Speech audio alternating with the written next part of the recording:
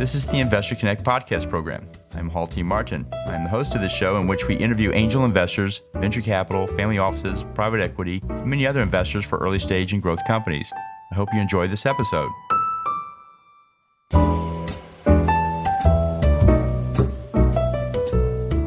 Well, hello, this is Hall Martin with Investor Connect. Today we're here with Cam Hauser, founder of Actionworks. Actionworks is located in Austin, Texas, and mixes humans from companies, universities, and governments with algorithms trained on interesting products or topics like business books to psychology books to everything Paul Graham ever wrote to create a process that helps organizations innovate. Cam, thank you for joining us. Paul, it's a pleasure to be here. Thanks for having me. Great. So can you tell us about your background? What did you do before you worked at Actionworks? Sure. So I moved to Austin 20 years ago to play in indie rock bands and do tech startups. I was not as good at the music as I wish I would have been. So I found myself doing startups and really loving that world. Started a few companies that went nowhere. And then while I was in grad school, I met some other graduate students at the University of Texas who we just thought that universities needed to change how they taught startups. And so we started this company called 3-Day Startup, which was a short format entrepreneurship program based on learning by doing. And our timing was good. And we had learned a little bit from the startups we'd tried before. So 3-Day Startup kind of scaled and blew up. And so I spent 10 years taking that company all over the world. So now it functions in about 50 different countries. And after a decade, it was time to do the next thing. I really had a blast with 3-Day Startup, and we had Google and Etsy bought some of the companies that came out of that program. The Alumni raised around $187 million. We had a lot of startups get into Austin accelerators like Capital Factory, but also national incubators like Techstars and Y Combinator. So did that, and Actionworks is my next challenge, which is we do a lot of corporate innovation work and a lot of online learning work as well. So what excites you right now? The thing I'm most excited about is kind of, as you mentioned in the kind of introduction of our company, we do some machine learning work with natural language processing, some language models. But the thing I'm just really, really excited about these days is a course called Minimum Viable Video that we put out. Actionworks, again, a lot of what we do is build curriculums for governments and universities trying to build startup programs. But there's this really interesting kind of revolution in online learning happening outside of institutions, namely through cohort-based courses. And what we mean by that is we're basically in the third phase of online education. There's the first iterations at online learning were kind of boring. And if you could think about massively open online courseware where Harvard and MIT and all these groups made their curriculums available to everyone, the completion rates were really low. Well, the answer to this has basically been found, and it basically means doing cohort-based learning, where you're in a cohort and it's live courses where you're being part of this community. And so this whole world of learning has been just blowing up on the internet, blowing up on Twitter. And we launched a course called Minimum Viable Video, which is kind of our entry into that world, which teaches people how to use smartphone video in a really powerful way. So it's really not about becoming a videographer or a cinematographer or anything like that. It's more for people who are knowledge workers, who are entrepreneurs, who want to learn how to tell stories through video and use it as a medium to build audience, connect with people, and basically continue to grow when we live in this time where being in person isn't as realistic given pandemics and globalization and so on and so on. Well, you've seen a lot of startups pitch through 3-Day Startup and other places. Tell us more about how Minimum Viable Video would have helped them tell their story to an investor. Yeah, so the thing is that an investor prospectus is a text-based document, and it doesn't convey a lot of those intangibles about the founder. And, obviously having an in-person conversation is really desirable, but when you're doing it in person, you're limited. And so what's really powerful about video is it has the 4 V's, right? It has the visual of the graphics and images. It has the verbal, meaning the words you say. It has your voice, the tone and timbre of your voice, and then video itself, right? The moving pictures piece of it. So it just can convey a lot about founders. And at 3-Day Startup and a lot of the entrepreneurship programs they work in, yeah, you're betting on the market, but at the end of the day, it's the founder and their ability to deal with problems. And so if you can get to know the founder really well, you're not betting on them to know everything as an investor. You're betting on them to be able to manage the roadblocks and the challenges that come their way. Well, good founders who can tell their story through video can help you identify them that much better. So founders being able to reach investors in a better way, being able to tell better stories, and just being able to use it as a medium to advance what they're doing. Well, that's great. And from the investor side, what do you think they would get out of that? What would be the advantage to them? What's so interesting about the investment world is there's just a lot of startups out there. And if you are trying to sort through all of them, that can be tough. And also standing out, being unique, right? It's a lot of investors, a lot of their complaints is, hey, unless you're in the right channels, how do you distinguish yourself and separate yourself from others so you can get the attention and the deal flow that you want? And in some senses, it depends on which communities you're in, but in some communities, there's more money flowing around than there are startups to receive it. And so what that means is that you need to be unique, you need to be different. And so investors who share content regularly through video about their thesis, about how they approach investing and showing that they're smart money and that they're not going to make decisions that are going to turn the founder off. When they do get access to great opportunities, they're going to be able to land those because they've done a good job of telling their story. It's also a chance for founders just to, again, see and understand investors in a better way, understand culturally if they're a good fit. Do you think in the future, we're just going to be looking at videos that were done by smartphones rather than looking at business plans or what have you? And when do you think that day will come? So I definitely think that's going to happen in the long term. In the short term, I think it's not going to happen that way at all, right? I think in the short term, they'll be complementary.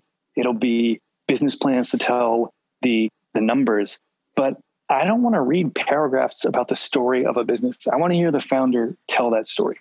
The other thing about the founder telling that story on a video is I get to see how passionately, how emphatically, how convincingly they can talk about what they're doing so that I know that's what they're going to bring to their customers. That's what they're going to bring to when they're raising their next round of money. And it just makes it easier for me to gauge their qualities and know what they're going to be able to do. So I think it'll be a long time before we get rid of business plans. But as someone who deals so deeply in the early stage with most of the entrepreneurs I work with, I'm pretty anti-business plan to begin with. In fact, one of the things I train a lot of my founders on is before they even start interviewing customers, I teach them how to build content, right? How to build newsletters. And instead of having to go solicit investor attention, if they can produce great content that has a thesis for what their company is going to do and where they're going to go, a lot of times the investors will come to them because they'll see their thoughts, right? And this is part of that cohort-based learning that I've been a part of in the last few years. Just sharing knowledge online and sharing your perspective and your views on things lets the people who resonate with you find you and come to you. And having those opportunities come inbound is really powerful compared to being outbound all the time, which as an entrepreneur, and I'm sure all the entrepreneurs listening, that's part of the grind, right? That's great. Well, I mean, when I started, we wrote 50-page business plan books, but people stopped writing books and just started using PowerPoint slides and executive summaries. And it's certainly progressing in that direction where you shrink it down and put it online in a video format. So I think the day may come sooner rather than later for sure. Yeah. And certainly from the perspective of for investors who aren't local, right? If you want to invest in someone on the other side of the country, or the other side of the world, it's really tough to get in front of them and actually meet them. So in that case, video can be really powerful. And in minimum viable video, we do a lot of Zoom education as well about how do you present and pitch over Zoom and what are the differences there. And if that's something that you think would be interesting for your audience, I'd be happy to hit some of the high points on that, if that would be useful. Sure. Tell us more about that. What's your advice for making a video attractive to an investor through Zoom? Yeah. So if you're doing live video on Zoom, there's obviously the kind of tech setup and your background, which is the equivalent of wearing the right attire. In the same way that you're not going to be compelling in an investor pitch if you're wearing flip-flops and a t-shirt, you don't want to have your Spuds McKinsey Budweiser poster on the wall behind you when you're giving your entrepreneurship pitch, that sort of thing. You also want to focus pretty heavily on audio. What's funny is that if we have really garbled audio, but great visuals and great lighting, that is much more difficult and much more annoying for the viewer to take in versus having stellar audio, but maybe the image quality isn't as clean as you'd like. So certainly emphasize the audio is a big thing. Another thing is I generally recommend wired equipment. So stick away from wireless microphones and wireless headsets, just because if those things run out of batteries or you have some connectivity issues in the middle of a pitch, it's one more reason to lose the investor's attention.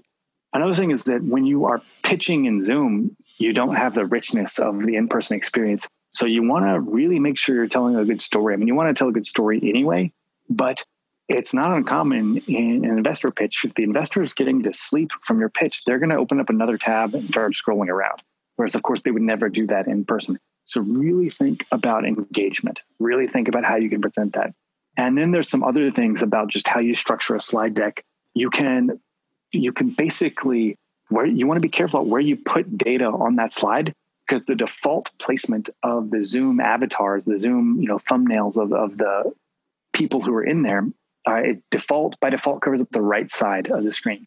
And so knowing that, you might not want to put crucial information about your venture where it would be covered by the heads in the Zoom grid.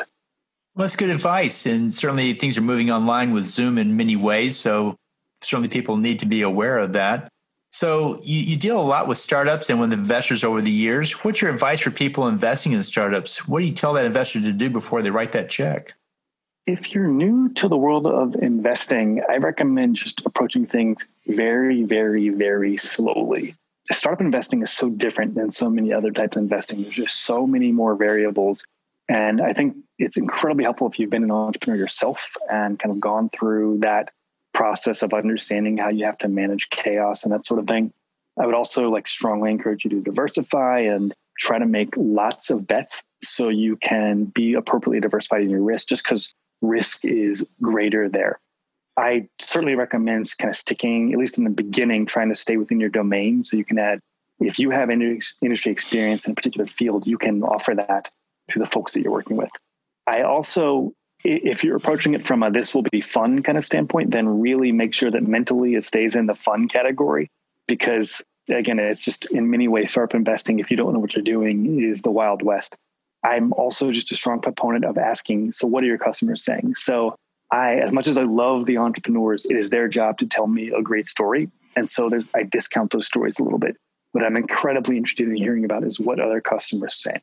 Are their customers saying glowing praise about what they're up to or not? And from there, that is kind of my North Star. I certainly don't bring a lot of expertise in the mechanics of how you structure those notes and kind of deal mechanics in that perspective. So for me, I'm always gravitating towards, are we solving a real customer problem? And is there growth there? And if I can be true to those things, that's where the opportunities really seem to lie. Great. And then on the other side of that table, what do you tell startups to do before they go out to raise funding from investors?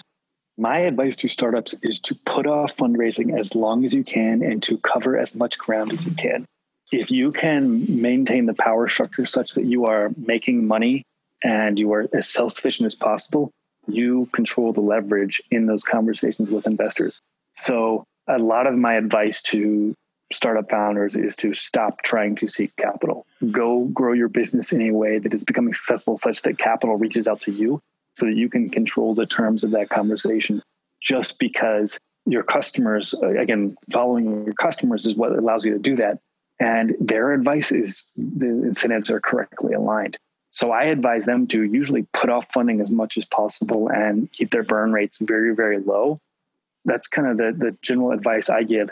That and trying to make sure that you find investors who have deep, deep connections in the world that you're operating in, just because that is something that is so hard to replicate. And if you can get that from your investors, you're in great shape. And so you see a lot of startups out there. What is the main challenge you find startups face today in launching their business? Talent and team is always a big one. I have this problem, and I think most entrepreneurs do as well, is we have shiny object syndrome. We get attracted to things that seem exciting, but may not be the most important thing for us to do. I definitely think that competition is an incredibly stupid use of your time, and worrying about your competitors is not a good way to think about this. There's that saying, startups die by suicide, not by murder. And what that means, of course, is that your competitors aren't just laying hurt on you. It's a much bigger problem that you are missing the mark on satisfying customer need, and that you'll make your own mistakes that will do you in.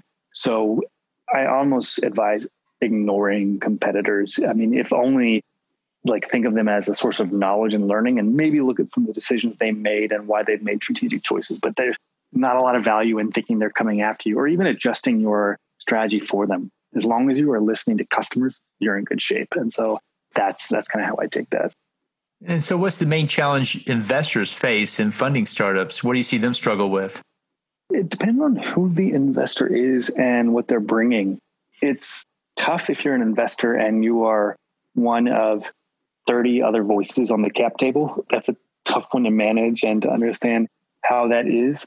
I feel like most entrepreneurs do not do a good job of communicating to their investors. I think that investor letters, shareholder updates could be done a hell of a lot better than they are. And I think that that's a simple thing that if entrepreneurs do that really, really well, your investors know how to help you, which is, again, good advice for a startup. Be helpable. Be able to concretely state what you need help with so that your investors can help you. If your investors don't know these things because you as an entrepreneur are communicating needs and challenges and updates, then it makes it hard for your investors to help, right? So I think that's definitely a piece of it.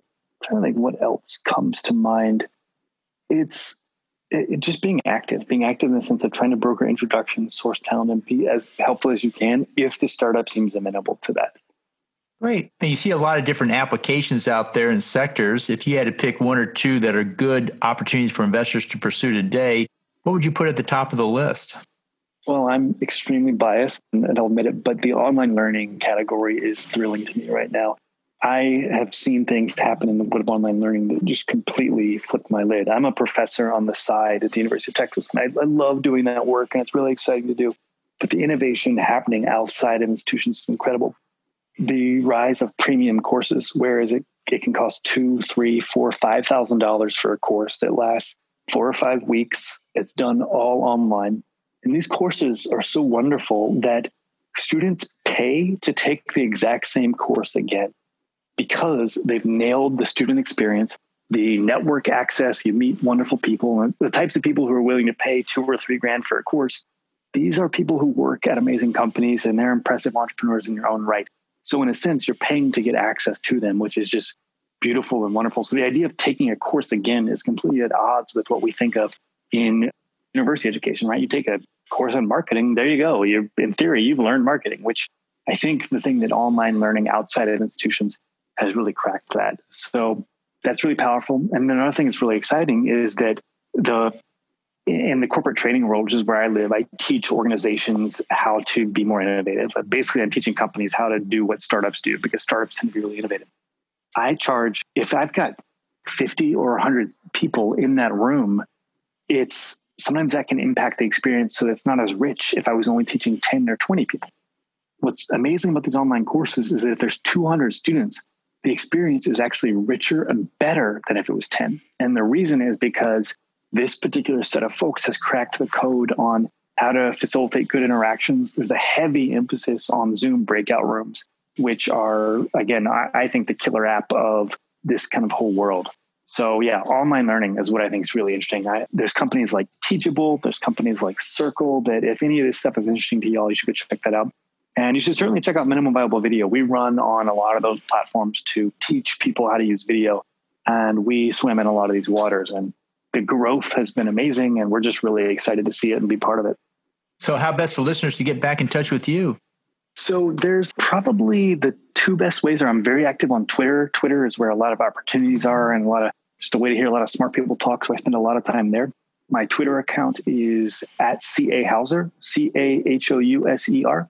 And then I also do a weekly newsletter called Learn from Rule Breakers. And basically, I look at people who really found non-traditional solutions to problems and talk about them as they relate to our lives as entrepreneurs and as knowledge workers. So Kobe Bryant once got a hold of the referee's handbook in the NBA and studied it to figure out how that could translate to an advantage for him on the basketball court.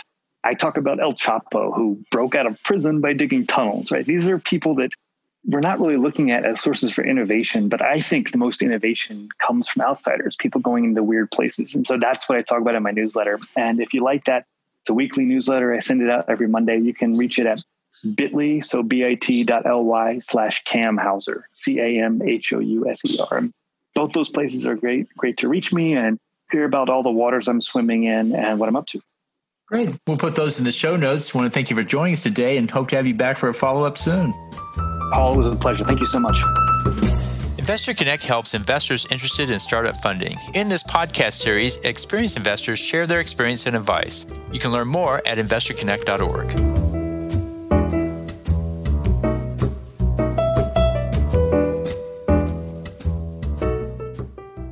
Hall T. Martin is the director of Investor Connect, which is a 501c3 nonprofit dedicated to the education of investors for early stage funding. All opinions expressed by Hall and podcast guests are solely their own opinions and do not reflect the opinions of Investor Connect. This podcast is for informational purposes only and should not be relied upon for the basis of investment decisions.